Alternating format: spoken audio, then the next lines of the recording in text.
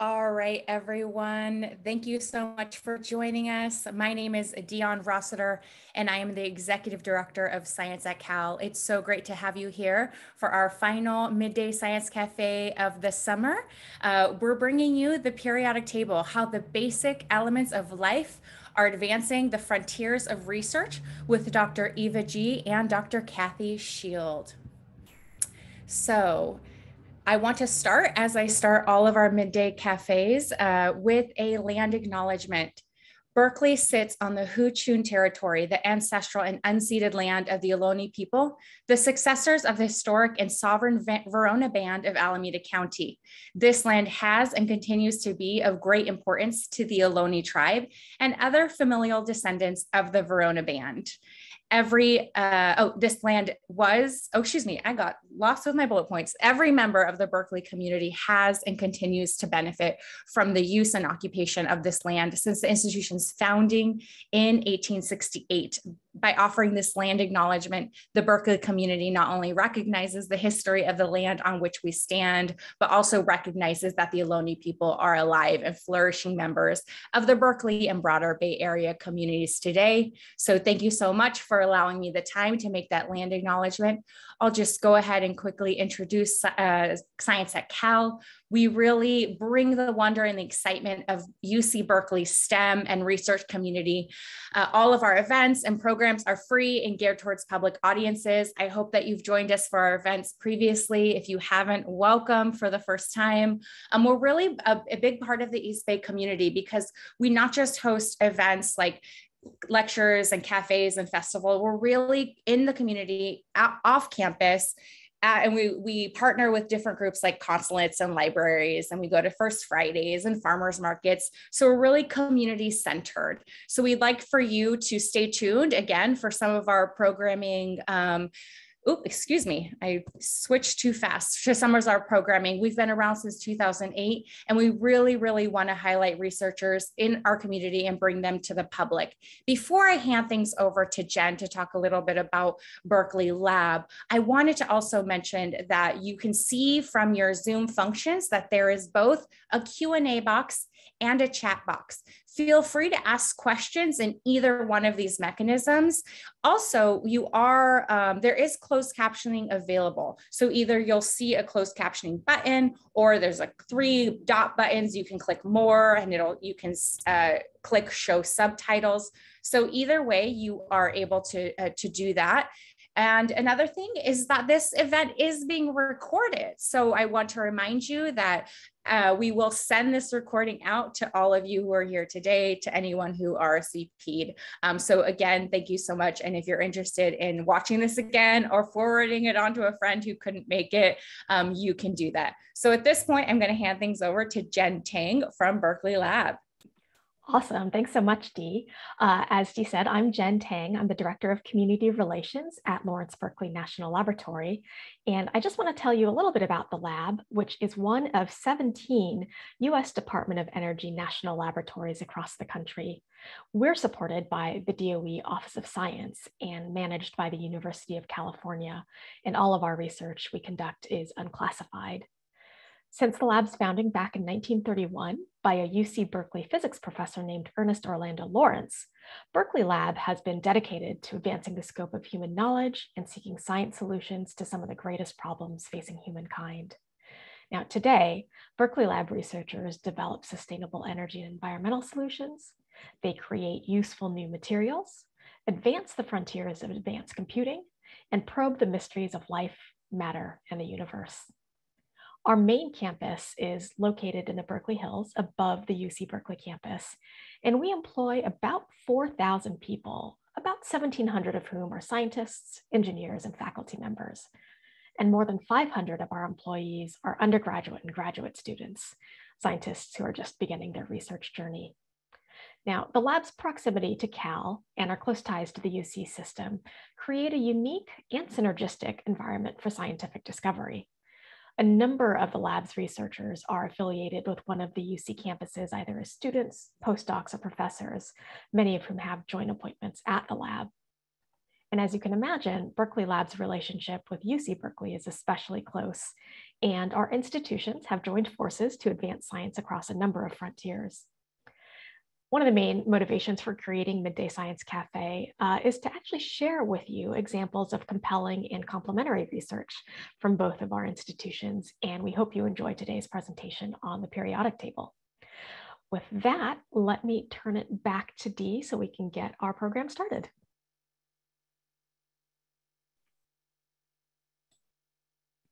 Thank you so much. And I thought there was a stay tuned, which is why I'm a little thrown off, because I wanted to say to everyone, there it was, somehow we missed it. Yes, there was that stay tuned for everyone that we will have programming in the fall. So yes, I'm going to stop sharing and I'm going to hand things over to Dr. Eva Ge. She was born and grew up in upstate Ithaca, New York. She stayed in her hometown for college, majoring in chemistry at Cornell University and conducting undergraduate research with Professor Eva Ge. After graduating with her BA in 2013, she moved on to complete her PhD in chemistry in 2019 at Princeton University, conducting research in the lab of Professor Tom Muir. I don't know why professor is a hard word for me today. Her thesis work utilized protein chemistry tools to study chromatin biology. After her PhD, she swapped coast and started her postdoc at UC Berkeley in the fall of 2019 in the lab of Professor Chris Chang. In the Chang lab, she is interested in how copper interacts with proteins to impact cell signaling pathways. And you'll learn more about what that means in just a second. Outside of the lab, Eva loves to read and cook, and she is passionate about teaching, especially non-traditional students, with experience teaching inside prisons during her PhD work. So we are incredibly excited to have Eva here, and I will let you take it away, Eva. Thank you so much. Thanks, Steve, for that introduction. So for today's periodic table talk, I'm going to be focusing on metals in biology and specifically some work I've been doing studying copper in biology. So we as chemists like to think of the periodic table as the building blocks for life. Specifically, when you think of biology, you might think of these four elements. So hydrogen, carbon, nitrogen, and oxygen. And this is especially reflected in the structure of various biomolecules. So here is an example of a lipid, so a fatty molecule. This is cholesterol. And if you look, you can see here hydrogens and oxygens, and then in these chemical structure notations, the intersection of two lines actually represents a carbon. So this has many carbons. Another example is the DNA building block adenosine. Again, you see a lot of nitrogens, oxygens, carbons, and hydrogens. And finally, this molecule here, which is the protein building block arginine. Again, you see a lot of these particular four elements. However, outside of these elements, metals are actually essential for life as well. And this is reflected in all organisms, starting from the most basic, such as a bacteria, including E. coli. So E. coli utilize magnesium for their DNA structure, to stabilize their DNA structure, and they utilize iron for electron transfer and for metabolism. If you move up 1 degree of complexity, you get organisms such as yeast, Saccharomyces cerevisiae, and yeast use calcium as a second messenger for cell signaling, and they use both magnesium and zinc to stabilize their chromatin structure, their genetic information. And finally, if you move up to much more complex multicellular organisms such as us, humans or Homo sapiens, we use iron in our blood to transfer oxygen, we use calcium to build strong bones and teeth, and we use sodium and potassium for neuronal signaling in our brains. So a lot of the metals that we use are actually in what are known as metalloproteins. So metalloproteins are the many proteins that rely on metals to do their jobs. It turns out that 1/2 to 2/3 of all proteins actually utilize a metal. One example of this is hemoglobin, which uses iron to carry oxygen in our bloodstreams. So how this works is we consume iron in our diets, and then the iron shown here actually directly binds oxygen and moves around in our bloodstream to transport that oxygen. So here is a crystal structure of the hemoglobin protein. So a crystal structure is essentially a static snapshot of what that protein looks like rendered in cartoon form. And if you zoom in, you'll see that the iron is bound in this structure here. The iron is the kind of orange colored globe, and we can represent it as this particular chemical structure on the right here. So metals are also used in medicine. As I just mentioned, because so many proteins rely on metals, many drugs target this essential interaction between the protein and the metal. One example of this is the drug acetazolamide, which targets a protein called carbonic anhydrase. And this drug, by targeting this protein, is able to control the blood acidity. If we zoom in to the metal binding site, which is a cobalt binding site of this carbonic anhydrase protein, we can see in this little stick figure here that the drug binds right next to the metal binding site. So other drugs target not the protein-metal interaction, but actually utilize metals themselves. One example of this is cisplatin, which is a cancer drug. So cisplatin has this platinum at the center of the molecule, and this drug is able to insert itself in between DNA base pairs to prevent DNA replication, which is needed for cancer cells to divide. So in the Chang lab, we're especially interested in studying the transition metals. So back to the periodic table, these here are the transition metals. So 5 of the 10 first row transition metals are essential to human health. These metals are consumed in a varied diet or as nutritional supplements. So if you've ever read the side of a cereal box, you'll notice that there are actually a lot of metals added in as nutritional supplements. So normal bodily function requires that the levels of these metal ions are maintained within a fairly narrow acceptable range. If you don't get enough, that's considered a nutritional deficiency. And if you have too much metals, that could result in toxicity. So specifically, the metal that I study is copper, which is one of these essential nutrients. The World Health Organization recommends that adults ingest a minimum amount of 1.3 milligrams a day of copper. So sources of copper in the diet include shellfish, whole grains, beans, nuts, leafy greens, dried fruits, cocoa, and black pepper. So copper homeostasis or copper balance in the body is extremely important. And when that balance is disrupted, you get the development of disease states. So one example of this is Wilson's disease, which is a genetic disorder that causes copper buildup in the liver. So this copper buildup can cause liver toxicity as well as neurologic and psychiatric symptoms. Wilson's disease can be often diagnosed by observing this copper-colored ring around the eye. If you guys watched the TV show House, there was an episode where a patient had Wilson's disease and they diagnosed it by looking at his eyes.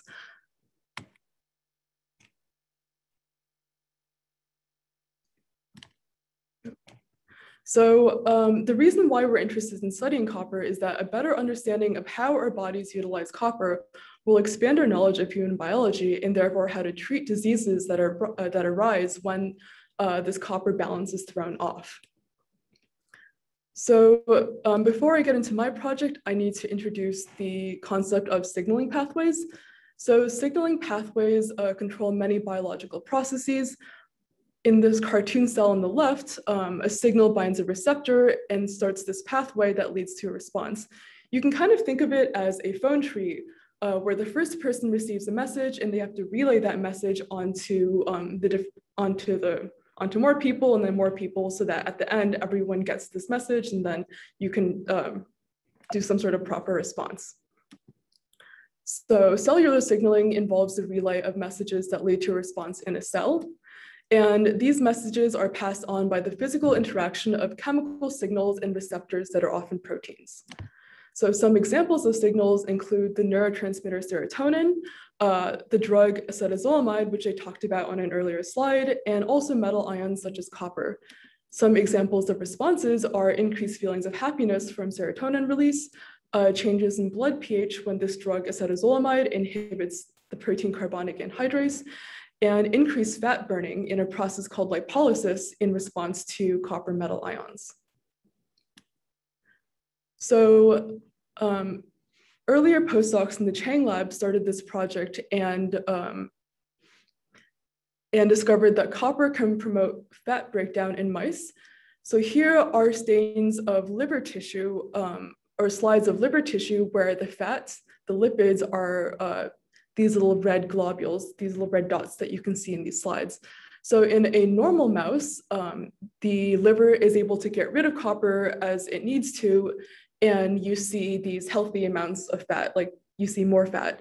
However, if the liver cannot properly get rid of copper, you get a buildup of copper and you actually see more fat burning. So in the copper-rich mouse that's unable to remove copper, you see increased fat burning. So further studies narrowed this down to reveal that copper binds to a particular protein, an enzyme called PDE3B, and is able to regulate lipolysis or fat metabolism by inhibiting this protein. So here's a piece of data where on the y-axis, you see the overall activity of this protein. And then on the x-axis, we are titrating in, or we are adding in increasing equivalents of copper. And you see that the more copper you add in, the less active your protein is. So when I picked up this project, I wanted to ask two main questions. So first, where on this protein does copper bind? And second, how does copper binding inhibit the protein activity? So to explain to you why that's important, I want you to think of enzymes as molecular machines. So enzymes are proteins that perform specific chemical reactions. One machine that we're all familiar with is a toaster. So if we ask the question, what does the machine do? What reaction does it perform? We know a toaster converts a starting material of bread into a product of toast. So this protein that I'm studying, PDE3B, the reaction that it does is to break down a particular molecule called CAMP. Next, we might ask, can anything change how well the machine works? So if we wanted to inhibit the toaster, we could jam a spatula in it, and then you wouldn't get your reaction, your conversion of bread to toast anymore. And for my protein PDE3B, we know that copper is an inhibitor. So next, we would want to ask, what is the machine structure? So by looking at the structure of a toaster, it tells us a lot of things. So where does the reaction occur? It occurs where you have the bread-shaped slots, and also where does the inhibitor bind? So these are some of the questions that I'm still trying to answer about this PDE3B enzyme. So the point of this is that a better understanding of the structure and function of the machine, in my case, the enzyme PDE3B, allows us to tune its function and also the processes that it regulates. So in this case, lipolysis or fat burning. So now I'm going to go into some of the tools I use and some of the experiments I do to study PDE3B. These are not just limited to this one protein. They can also be used to study other metalloproteins or more proteins generally. So first, X-ray crystallography can provide a molecular snapshot of protein structure. So under certain chemical conditions, proteins will form crystals that look like this. You can think of them almost as like tiny clear gemstones. And when you shoot X-rays at these crystals, you can then solve for a structure that you can render in this cartoon form, such as the one shown here. So luckily, my protein that I'm studying, PDE3B, has actually been crystallized before. Unfortunately, that structure didn't contain copper, so we're not sure exactly where copper binds given the structure. Currently, I'm working on obtaining a new crystal structure of this protein with copper bound, so we'll be able to see exactly where copper sits within this protein structure. Additionally, I also use biochemical assays to assess enzyme behavior under different conditions. So what I mean by an assay is an in vitro or test tube reaction. So in this reaction, we have very simplified components. In the test tube, we just put the enzyme, which is PDE3B, its starting material, which is the CAMP molecule, and then copper, which is the inhibitor. And by varying the concentration of the reaction components, it allows us to study the properties of the enzyme. So I do these assays in an oxygen-free glove box environment shown here. So all of my reactions are performed in this glove box here because copper is actually sensitive to oxygen, and I want to prevent oxygen from interfering with my reactions. So one example of an assay is this competition reaction. So the point of this experiment is to ask, how tightly does the copper bind to the PDE3B protein? So I can start off with a sample of the PDE3B bound to copper, and then I can slowly add in increasing amounts of a competitor, so another molecule or another protein that we know will bind copper. And by gradually adding in a competitor that can also bind copper, it'll steal copper away from the PDE3B. And by slowly dosing in this competitor, we can generate this mathematical curve from which we can calculate the precise binding affinity of my protein to copper. So finally, another technique I use is called mass spectrometry, or mass spec for short. And mass spec uses changes in the mass of a protein as a proxy for protein state. So this is a picture of the mass spectrometer that I use. The sample is loaded right here on this stage. And wow, this is loading very slowly. Here, okay, so this is an example of the kind of data I can collect where each individual pixel is actually one spectrum that corresponds to one collected mass for one protein fragment. And as you can see with all these pixels, we're able to generate a lot of data to tell us how our protein kind of changes in different environments. So today I've talked to you about one project looking at how copper promotes fat metabolism by inhibiting the enzyme PDE3B.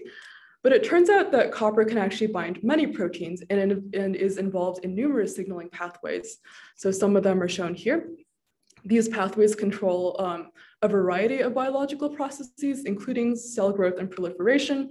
So proliferation is the process of cells not just growing, but multiplying. A process called autophagy, which cells use to engulf nutrients, and also cell death. So finally, I'd like to thank you for being a great audience, and then also my advisor, Professor Chris Chang, the members of the Chang Lab, some former members, some collaborators, both at Berkeley and at other institutions. And I'll leave you with this picture of the Chang Lab in Hawaii just a couple months before COVID hit, in the before time. So yeah, I'd be happy to, I guess questions are later maybe, but. We're gonna ask you a few questions right now. Oh. Yes. Thanks. So we have one question. So I know that you talked a lot, I mean, really all about copper, right? This is such a fascinating element. And we know that we get it from our diet, but why can't we just, eat like a pure copper penny, for example, or drink out of copper cups so that we're getting, as opposed to eating it through food? Yeah, so copper exists in different chemical forms. As a pure metal, copper is uncharged, and that's what you see in copper pennies or copper cups. But the type that we can use as nutrition is actually a soluble form, where copper needs to have 1 or 2 electrons taken away from it. So unfortunately, the metallic copper that we see in a lot of objects isn't the form of copper that our bodies can actually utilize. The type that our bodies can utilize, luckily, is found in a lot of consumables, so food. That makes sense. So different forms of copper, some are digestible, some are not. Excellent. Okay, so how is studying copper then different from studying other metals in biology? It seems very special here. So what makes it so? Yeah, so each element in the periodic table has different chemical properties due to the number of electrons it has. As I mentioned, for one example, copper has different states that can be sensitive to oxygen, so I have to work in the specific glove box environment. Some other proteins, such as calcium or sodium, are not air sensitive, so we can just work with them on the benchtop. Other metals, as the next speaker will actually talk about, sneak preview, are radioactive, so you have to take special precautions in handling them. So each metal is really different due to its own chemical properties, and a lot of them are similar in a lot of ways, but also different. Excellent. Thank you so much. So at this point, you can actually stop sharing, and I'm going to hand things over to Jen Tang from Berkeley Lab. Thank you, Eva. Much. Oh, Thanks, Eva. Great presentation. It is now my pleasure to invite our next speaker to the screen, Kathy Shield, who is a researcher in Berkeley Lab's Heavy Element Chemistry group. And just last week, Kathy completed her PhD program with the Nuclear Engineering Department at UC Berkeley. So congratulations, Kathy, on that significant milestone. Kathy's work explores the fundamental chemical characteristics of highly radioactive elements, including berkelium and californium, which were both discovered at Berkeley Lab. And her work with einsteinium, which is element 99, has been published in the journal Nature and featured in the New York Times. Outside of her research, she's active in the National Science Policy Network and trains grad students and postdocs in STEM to develop policy advising and advocacy skills. This fall, Kathy will actually be transitioning away from the research bench and will become a Foreign Service Officer in the State Department. In her spare time, she's an avid hiker and skier and can often be found in the mountains with her dog, Adam. Dr. Shield, over to you. Thanks, Jen. Thank you everyone for joining us today. I'm going to be talking a little bit more generally about the F elements and some of the fun things that we can do with them. So as Eva kind of went through, this is the periodic table. I think we're all probably familiar with it at this point. These elements here highlighted in green are the F elements. And they are more specifically the lanthanides, which is the top row. And those are named after lanthanum, the first element in that series, and the actinides, which is the bottom row, named after actinium. And you'll notice that these two lines are kind of popped out the bottom of the periodic table. And that's because if we actually put the periodic table the way that it should be shaped, it would look like this, and it would be very difficult to actually print it in our textbooks. So instead we pop these two lines out underneath, and it's a little bit confusing, but that's okay. Why are these green elements called the F elements? They're called F elements because they have electrons in F orbitals. So you might remember, or you might not from high school, electron orbitals. And these are different shapes, and they basically tell us where the electrons are in an atom.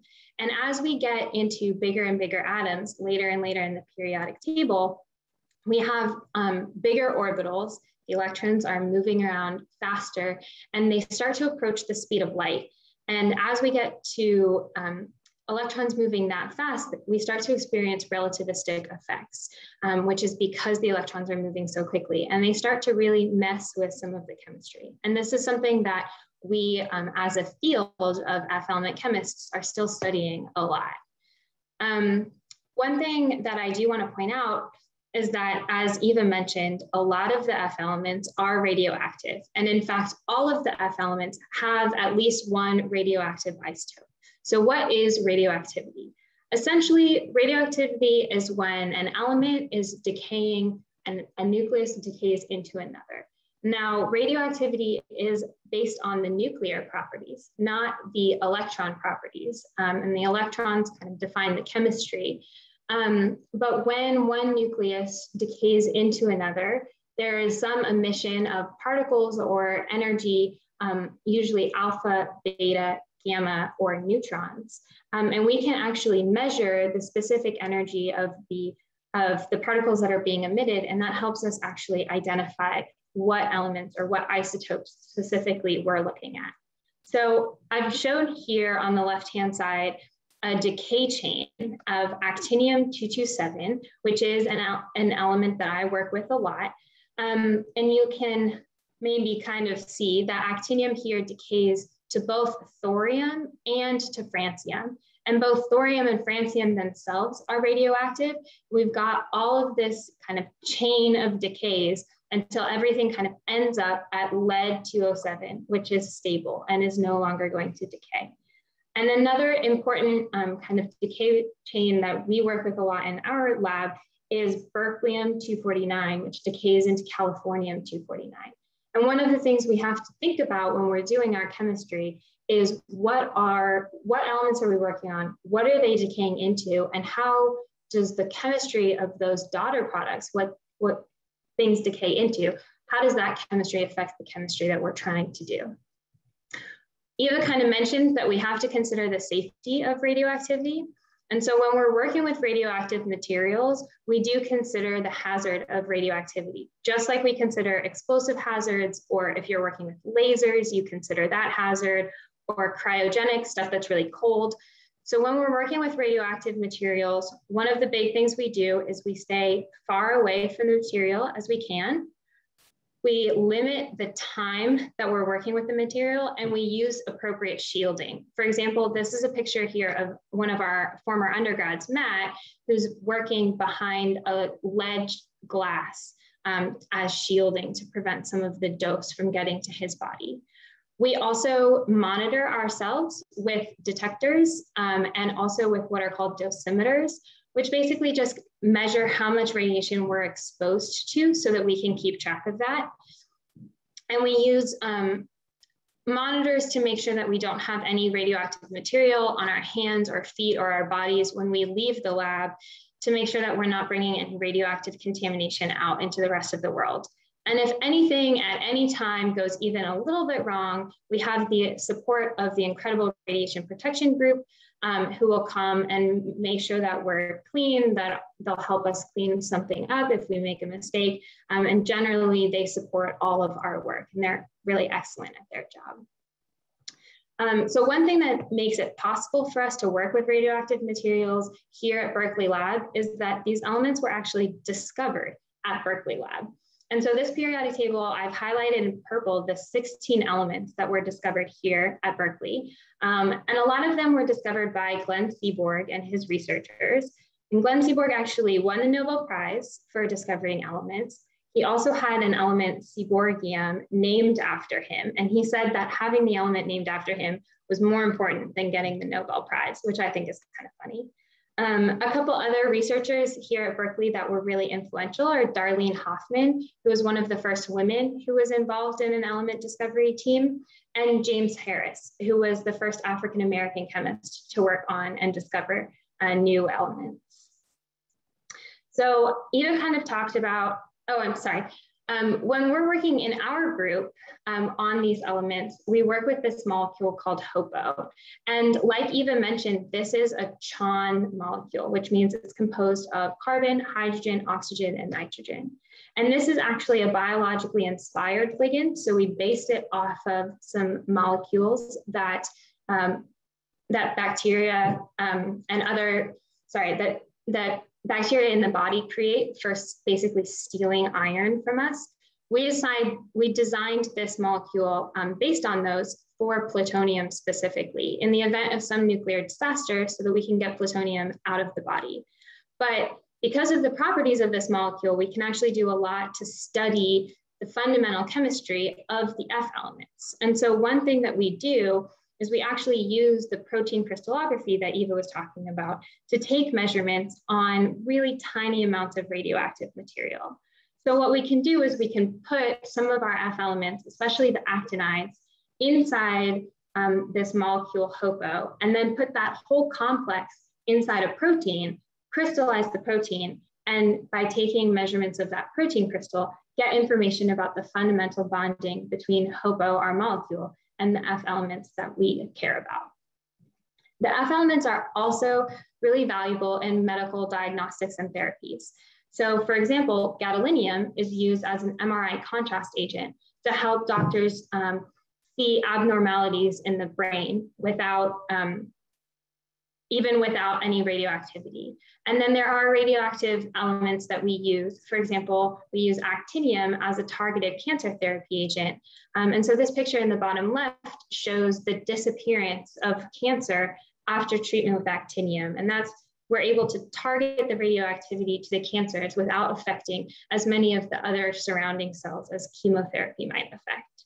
And then we can also use, for example, cerium as it decays into lanthanum to do what's called positron emission tomography imaging. And that's where we're imaging a specific type of decay where positrons are emitted, and we can follow the metals as they go around, in this case, mice bodies, to track what exactly is happening between a metal that's complexed in the body. Another thing that we do with HOPO and with other molecules with the F elements is we look at the luminescence of these elements. And by looking at the luminescence, we can kind of glean some really valuable information about the electron structure of the elements and of the complexes. And in my opinion, create some of the coolest colors on the periodic table that unfortunately we are not allowed to use on Halloween as face paint. A lot of my work has been with francium, which is one of the decay products of actinium that I showed earlier. And all isotopes of francium are radioactive, and the longest lived isotope is 22 minutes. So that means that if I have some francium, 22 minutes later, I only have half as much francium as I started with. And because it decays so quickly, very little is known about francium's chemical behavior. So this plot that I'm showing here is actually just a measurement of the same sample of francium over the course of about 2 hours. And I've taken a bunch of measurements of the same sample, starting with these purple lines and decaying down over each measurement through the blue, and the last measurements were these yellow lines. And as you can see, if we look at this figure, the area under these curves is the y-axis, and the time basically between when I started counting and when I took each measurement is on the x-axis. And this decay shows me that I am actually looking at francium because it's got a 24 plus or minus 2 minute half-life, which is in line with the known half-life of 22 minutes. So once I was able to confirm that I had this clean source of francium, I could start to investigate some of the chemical properties of it. Another pair of elements I mentioned earlier that we've been working with are berkelium and californium. And again, berkelium and californium are kind of the parent-daughter pairs. Berkelium decays into californium. But if we want to do fundamental chemistry with just berkelium or just californium, we need to separate them from each other. And so that's what this figure is showing, is using this column pictured here on the right, we can load a mixed berkelium californium solution into the top and basically elute or have it kind of come through the column and try to separate those two elements from each other. And so this plot shows on the x-axis, the total amount of volume that I've put through the column, and on the y-axis, the percent of activity or the percent of the metal. And we can see that we've got a pretty decent separation of this purple curve, which is the berkelium, from the green curve, which is the californium. And now ideally, this purple curve would be completely flat where the green curve, the californium, is coming out. And that's what I'm working on doing now. But this separation allows us to measure, for example, some of the magnetic properties of these elements, make cool crystals, all sorts of fun science with each of these separately. We also have been working with the next element on the periodic table, which is Einsteinium. And about 2 years ago, we got a delivery of 50% of the world's Einsteinium, which seems like a lot, but it was only 250 nanograms. So if you imagine taking a grape and squishing it down to be the size of a grain of sand, and then squishing it down by that much again, that's about how much Einsteinium we had. And so it is clearly invisible, and we were actually tracking it just by using its radiation. And so we can use a meter like this one that I've shown in the bottom left, to kind of monitor, is the activity over here or is the activity over here? So we know exactly where the Einsteinium that we're working with is. And even though we didn't have very much Einsteinium, we were able to take some measurements of an Einsteinium HOPO complex and found some unusual and unexpected characteristics.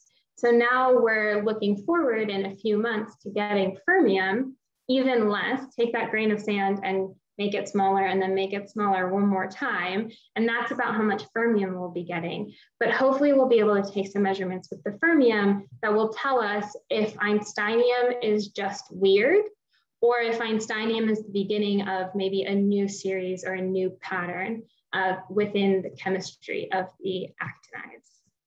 So that is a very brief overview of some of the chemistry and some of the research that we've been doing with the F elements here in Berkeley. I'd like to thank my department, the Nuclear Engineering Department at UC Berkeley, and my research group, the Bioactinide Chemistry Group here at Berkeley Lab, for being incredible people to work with. And I'm happy to answer any questions.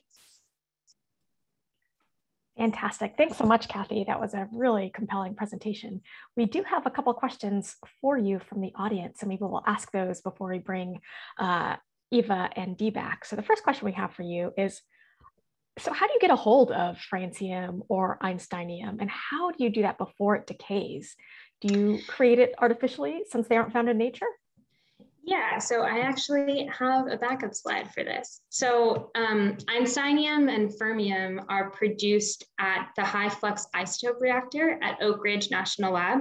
And so it's really great to be able to work with and collaborate with some of the other national labs in the Department of Energy complex. And so this is a picture of the high flux isotope reactor. And essentially we put curium targets in one of these, small circular kind of holes that you can see around the reactor. And there's just such a huge amount of neutrons that are flying around inside the reactor that the curium kind of absorbs the neutrons and then beta decays up the periodic table. So it gets to a later and later element. And so we can use that kind of technique to produce elements up to fermium. Beyond fermium, they don't have long enough half-lives to be able to produce them somewhere else and then send them across the country for researchers to work with. And so there are actually, at a few labs around the world, researchers that produce their elements in cyclotrons and then study them immediately. Fascinating. Thanks, Kathy. One more question for you. We got a question from our audience. What category are the elements tennessine and oganesson in? Yeah, so tennessine and oganesson are two of the most recently discovered and most recently named elements, and they're both super heavy elements. So if we say that the actinides or the F elements are not super well understood chemically, and we don't have a lot of them to work with, super heavy elements are a whole nother category in terms of even shorter half-lives and even less material to work with. But they're really cool. And there is a group at Berkeley Lab that's working on kind of understanding some of the properties of the super heavy elements, because they don't necessarily follow kind of the patterns, the periodicity that the periodic table is named for. Got it. Thanks so much. So I'm going to ask you to stop sharing your screen and invite Dee and Eva back to join us so we can start our question and answer session. And folks, you're submitting fantastic questions. Keep them coming. We'll make sure to get to them during the Q&A. So let me actually start with a question for both of you. And maybe this is a bit of a softball question, but I'm guessing people might be curious. What is your favorite element and why? Maybe Eva, we'll start with you. I actually think I know what Eva's going to say. Maybe she'll surprise us. Maybe we should have said, besides copper. That's a good point. Eva, you can say copper if you want to. Yeah, I actually, like, my brain kind of froze when you asked me. I've certainly been reading a lot about copper, so I've got a lot on my mind about how cool it is and why it's interesting. So I guess it's kind of the cheap answer, but right now I think a lot about how cool copper is. And Kathy, what about you? I think I have a kind of love-hate relationship with actinium. It's really cool, and I've spent a long time working with it. I think another really cool element on the periodic table is tungsten, which has the abbreviation W, which is confusing, but German's weird. And I really like tungsten because it's the hardest element on the periodic table.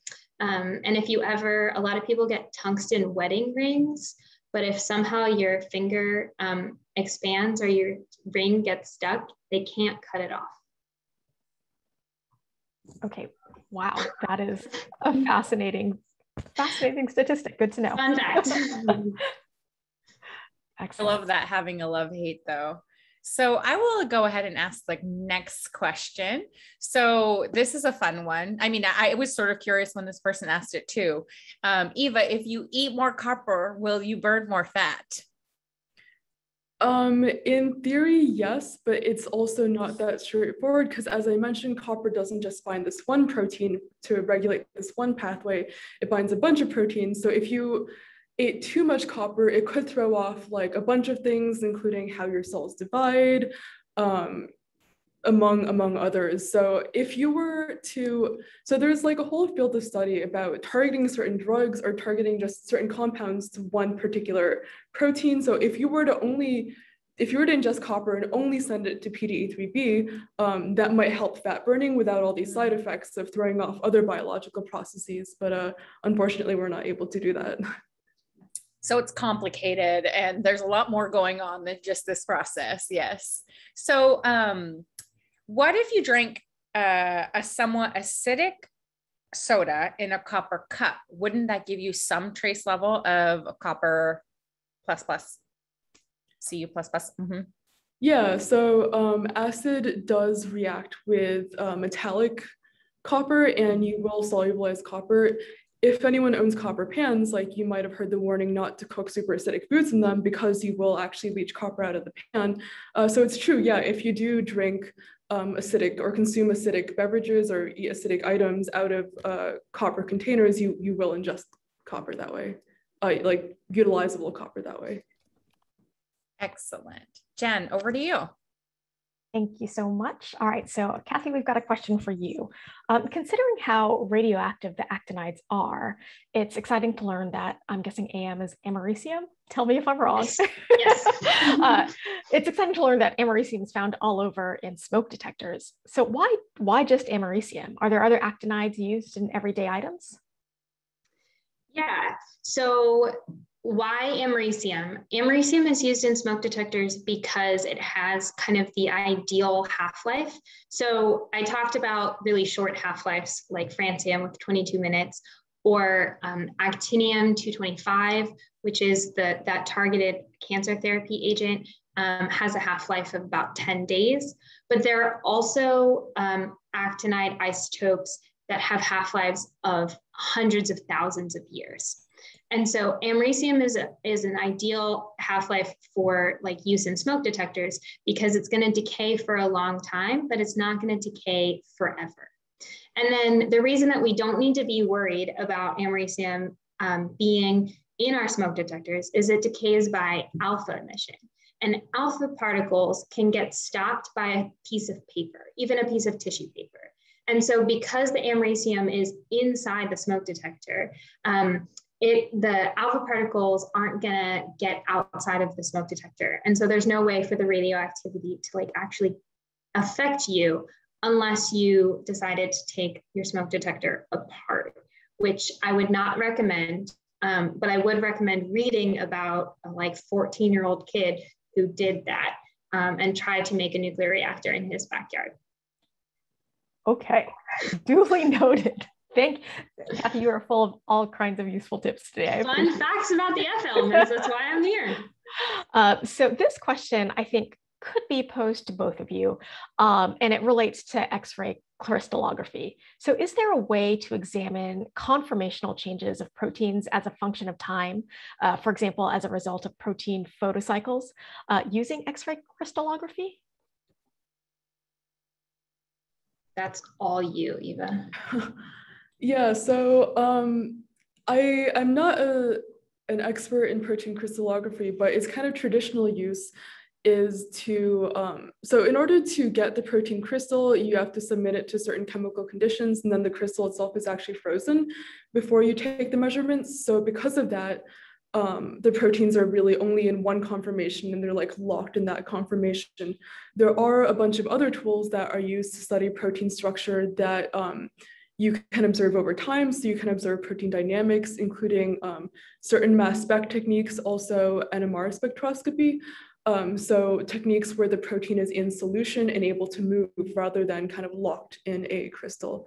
But there might also be some X-ray technologies that I don't know about.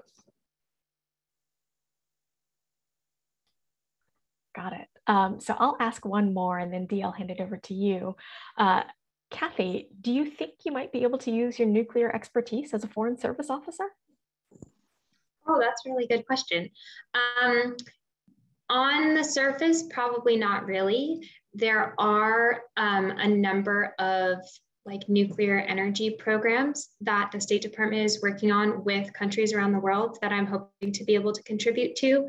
And, you know, there's probably some situations in which my nuclear expertise could be useful in, for example, negotiations with countries like Iran or North Korea. But generally, I'm moving into a position that will take advantage of some of the non-nuclear skills that I've learned in grad school in terms of data analysis and interacting and working with scientists from lots of different fields, but not necessarily nuclear science or radiochemistry specifically. Got it. Thanks. That sounds exciting. Yeah, excellent. Thank you. So, Eva, you mentioned that the effect of copper activating fat metabolism, was first discovered in mice, as you could see the differences in fat content in liver cells, correct? So how do you go from observing this phenomenon to narrowing it down to a single protein? That seems so difficult. Yeah, so a lot of discoveries first come from an observation in an animal, often mice. So we do all sorts of things to mice. We restrict their diets, we give them drugs, and we see what happens. So because we know it's related to fat burning, scientists kind of have already narrowed down the individual like molecular and protein players in the signaling pathways that control fat burning. So that kind of gives us an idea of like which candidates to look at individually. And then one of the discoveries from the mouse study was that mice accumulated the particular molecule CAMP, which is something that you can measure as well. So the mice with a lot of copper actually produce more of the CAMP molecule. And within the fat burning pathway, the protein that interacts with the CAMP is this PDE3B protein. So you kind of look at which proteins could be involved. You look at, you know, which molecules change in the organism, and then you kind of cross-reference everything. And that's how we got there. Got it. Okay, makes sense. So here's the question. Copper deficiency is considered a low. It's low, right? There's not very many people who are copper deficient due to essentially, right, everything, a lot of things being fortified with copper and those sorts of things. Are there some groups who need more copper than others, though? Yeah, so in an American diet, it's pretty easy to get like nutritious foods that are rich in copper. So a lot of the copper deficiencies that we see are actually people who have genetic diseases that prevent them from absorbing copper or using copper. Not just copper, but all nutrients tend to be important for like pregnant women who just need a lot of nutrients in general, or for growing children. So definitely those two populations. Oh, great. I'll ask one more question before I hand it over to Jen. Do we have any situations where copper displaces calcium in any biological systems? Yeah, so copper and calcium are chemically different enough that they're not interchangeable, but actually the kind of copper that we use in cells is similar enough to silver, which we don't typically ingest. So, but it can be considered as like a toxin if we do, because it can substitute for copper where copper would normally need to be used, but not calcium. You know, I just realized I didn't actually include a second part of the question that I had asked about copper deficiency. So I'll go back to that. What's the best way to know you're getting enough copper? Or unless we're a growing child, sorry if you can hear sirens, I'm sorry. Unless we're a growing child or a pregnant woman, you know, do they get blood tests and things like that? I'm actually not certain about the answers to that question. I guess in general, if you're like unhealthy, you would go to a doctor and they'd be able to figure out if it was like a nutritional deficiency. I don't know if I know that like clinically copper deficiency presents certain symptoms, but I don't know the medical side of that. Sorry. All right. That's fine. We don't expect you to know everything. Can I hop in about the copper calcium question? Oh, sure. Yeah. Go so this is, it's like sort of tangentially related, but in terms of in biological systems, calcium, like normal calcium pathways being kind of hijacked by other things, they're actually a set of bacteria which under normal conditions would grow in the presence of calcium, but actually have mutated so that they grow in the presence of the lanthanides instead. And that's really bizarre because calcium and the lanthanides are not typically considered chemically similar. But that's just like an example of a biological system where like Mother Nature has done something really weird and we're trying to figure out what it is and why. Very cool. Thanks. So I will ask another question for you, Kathy. We got a question about francium specifically. Can you talk a little bit about how you get a hold of francium before it decays? Do you create that artificially as well? Yeah, so francium, I briefly mentioned, is the decay product of actinium. And so depending on which isotope of actinium I have, I actually can get a different isotope of francium. And so what I do is I have actinium-227 and I load it onto a column, kind of similar to that one that I showed a picture of, but a little bit different. But I load it onto a column and then the actinium sticks and I can wash the francium off. So basically what I do is I wash all of the actinium daughters off of the column. So only the actinium is left there. And then I wait for about 3 hours. And that's enough time for the francium to grow back in because it has such a short half-life, it like comes back really quickly. And then but it's not enough time for all of the other decay products in that decay chain to really show up. And so then I can wash it again. And that second wash is pure francium. And that's the wash that I do chemistry with. So each time I'm doing like a francium experiment, not only do I only have like an hour after I actually get the francium, it takes about 4 hours of work to just get the francium to work with. That's incredible. Thanks. So a quick question for you again. Can you talk a little bit about how positron emission detection is conducted using the tomography methods you discussed earlier in your presentation? Yes, at a very high level. So positron emission tomography is essentially, positron emission is a specific type of decay. And so if you have the right types of isotopes that decay by positron emission, as that positron is emitted, you may know that a positron is kind of the opposite of an electron. So it has very little mass, but it has a positive charge. And when a positron and an electron interact, we see two basically gamma lines that come off directly opposite from each other. And so we put, in this case, the mice in the middle of like a ring of detectors, and those detectors can monitor when they see these gammas at exactly 180 degrees apart. And that's how you know that there was an event. And with like three-dimensional modeling that I am not capable of doing, but other people in my research do, you can kind of back out exactly the location in the middle of that ring of detectors that emission occurred from. Got it. Thanks so much. Dee, you want me to ask one more, or shall I hand it over to you? Sure, ask one more. All right. So can you talk a little bit about the periodic table and what might happen beyond element 118? You know, the periodic table currently ends at 118, but are scientists hunting for new elements? And if so, when might we see element 119 or 120? And where would they fit on the periodic table? Yeah, I think I'll take this one.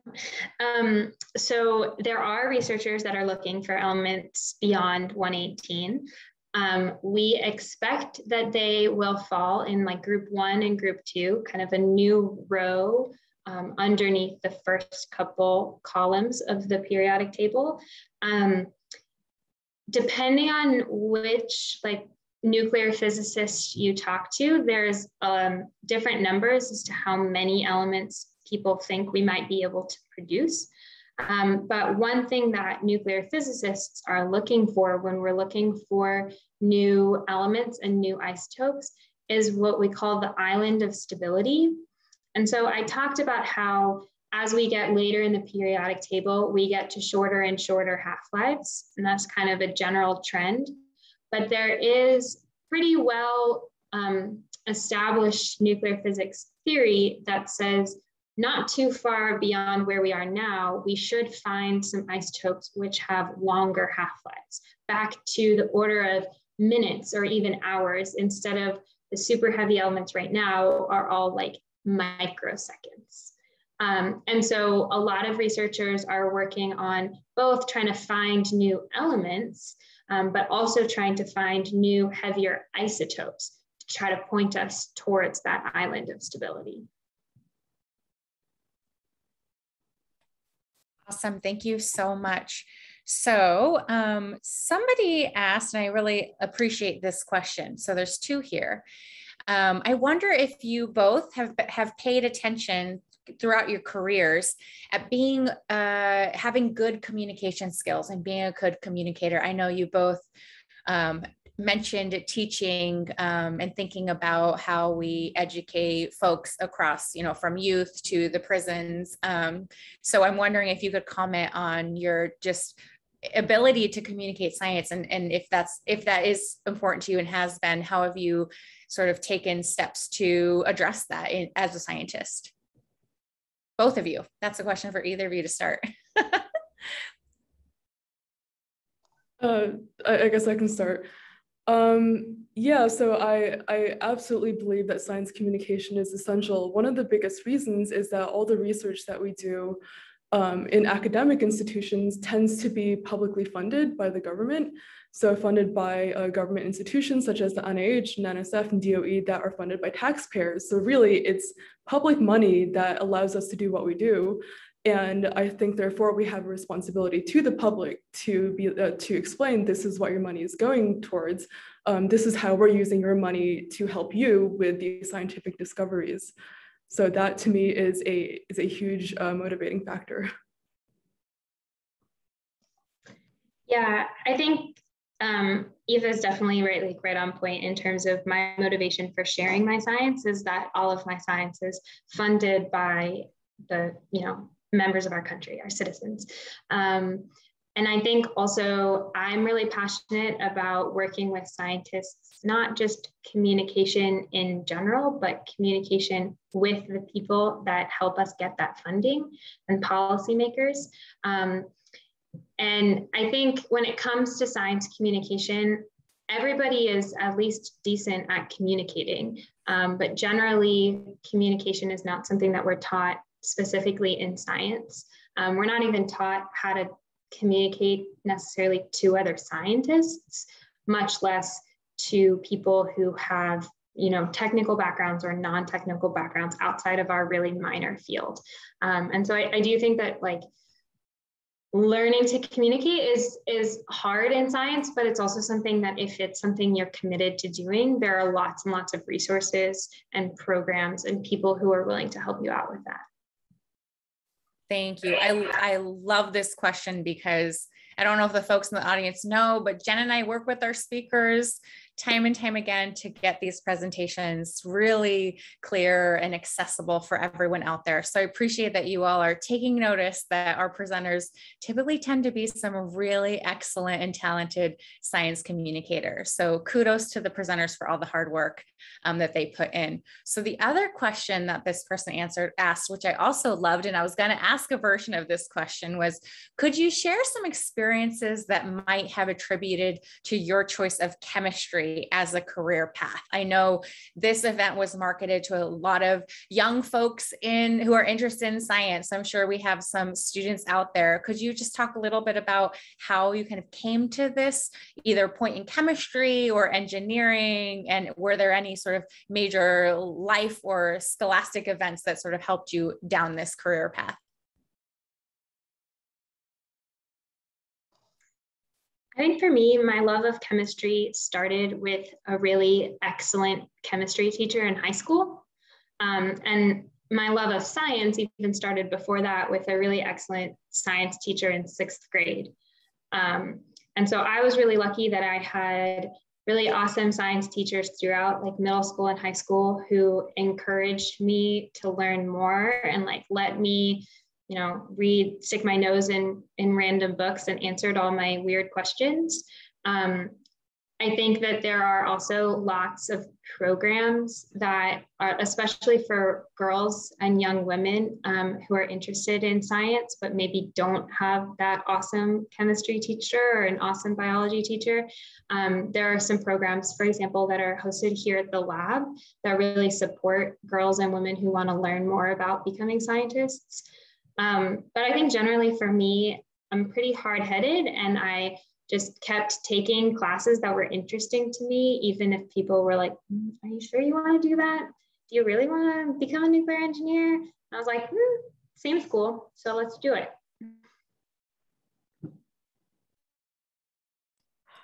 Awesome. Thanks, Kathy. You know, I'm actually loving the direction this conversation has gone. And I think Eva was going to answer. Yeah, Eva didn't answer yet. Getting ahead of myself. Yeah, I'm happy to chime in as well. So I think maybe one of the more obvious things to me was that my father's a scientist. He's actually a chemist. He was a chemist as well, although he was a physical chemist. So I still to this day can't understand what he did. But I always grew up around, you know, like kind of understanding what science was and what scientists did. I personally was more interested in kind of life and biology and health, but I also knew that I wasn't interested in becoming a doctor and treating patients. But I really wanted to get at the fundamentals of those biology questions, like why are we alive? You know, like what are the processes that keep us alive? All the cool biomedical research stuff. So I was also lucky to have a couple of really good chemistry teachers and professors. So and mentors along the way that were super encouraging and were important. Great, thank you. So, you know, sort of along the lines of this conversation that we're having and, you know, the education that you're all doing with students, we got a question from another attendee who wanted to know if there are any programs that allow for collaborations between students from different universities through either Berkeley Lab or through Cal. I don't know if you guys might have any, I don't know if you can answer that question, but thought I'd put it out there, since it looks like we've got a student in the audience who's also teaching as well. Yeah, I do not know the names of the programs off the top of my head, but there are programs both at the lab and like through the chemistry department at UC Berkeley for like visiting summer students from other universities. So if you're a university student, that would definitely be something I would look into. I would also say that most professors and researchers are pretty open to getting invitations to collaborate or requests from students to come and work with them in their lab and learn about it. So if there's a particular researcher at the lab or on campus whose research you think is really interesting and you've read a little bit about it, I would encourage you to email that professor. You can always find their email online. Send them an email, say, I'm interested in the work that you're doing. Can I talk to you or one of your current graduate students about what's going on and just learn more about what's happening in their lab? I think generally scientists are really excited to share the research that they're doing, and they're never going to turn down an opportunity to like bring a student into the fold. Thanks, I'm sorry. In the projects that I've been working on, I've been very lucky to have multiple collaborators. Berkeley feels like an especially collaborative environment. I've had times where I just walk down the hall or walk across the street to a different lab in a different building to use their instruments or ask someone a question. Like Kathy said, people are always happy to share their knowledge and their expertise. Individual labs tend to be fairly specialized. So if I'm working on a project and I was like, my boss doesn't know that much about this technique, but this lab across the hall does, it's very easy to email someone or get in contact with them. If you are not part of Berkeley, but are interested, I would definitely say reach out to lab members or to professors by email. They are often open to collaborations or will tell you about any opportunities or openings they have in their labs. Fantastic. Thanks, Eva, and thanks, Kathy. For those of you in the audience who are interested in science communication, I'm actually going to put a link in the chat. The Department of Energy's Office of Science is collaborating with the Kavli Foundation on ensuring that science communication is supported and effective. So let me do that right now. It might be a good resource for folks. And, you know, I just also want to say, you know, we're getting close to 1:15, and thank you for the questions. We are now at the end of our event. So before we close, I just want to say thanks again to Kathy and to Eva for their fantastic presentations. And also thanks to the audience for tuning in and asking some really thought-provoking questions. If you'd like to stay up to date on research coming out of UC Berkeley, you can visit Science at Cal at scienceatcal.berkeley.edu. And you can visit Berkeley Lab at www.lbl.gov. With that, thanks again for joining us. This is the last summer presentation for Midday Science Cafe, but stay tuned. We'll be sharing information about our fall lineup of speakers shortly. Thanks so much, everybody. Have a great afternoon. Thank you. Thanks, everyone.